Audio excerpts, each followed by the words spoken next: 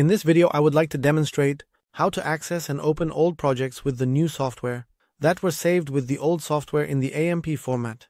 In order to do this in the new software, you need to navigate to and click on the File menu here, and then proceed to click on Open Project.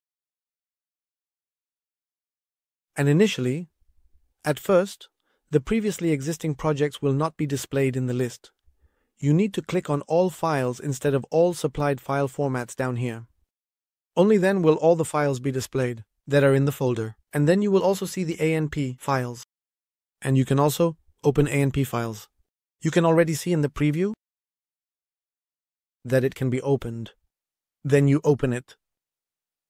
And you can easily continue editing the ANP files. Click on each wall.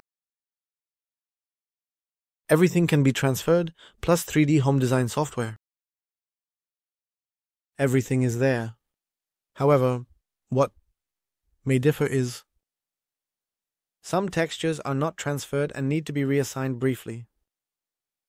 But that can be done quickly and can be completed swiftly.